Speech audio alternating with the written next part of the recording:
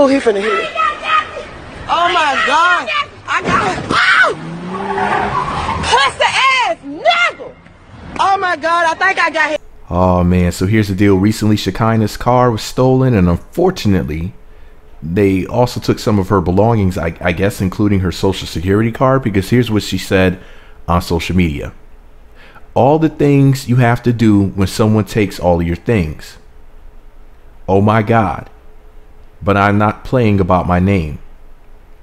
When you go use my name, they're going to lock your ass up, believe it. And now there's a sign which reads Social Security Administration. Now I just want to shout out T Tenders.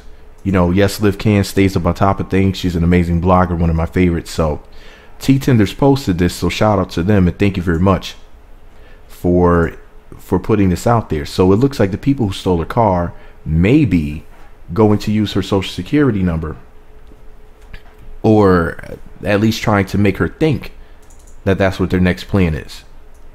So not only did they steal her car, they might be trying to steal her identity. So wow, yeah, I just wanted to update you guys on what was going on with Shekinah Joe. Thank you very much to T Tenders for posting that. Thank you to Shekinah for posting that as well. And be sure to subscribe to the Meat Magazine YouTube channels. Visit meatmagazine.blogspot.com for more. Follow me on Twitter at Meat Magazine, Meat Magazine 7 on Google+, Meat Magazine blog and Instagram.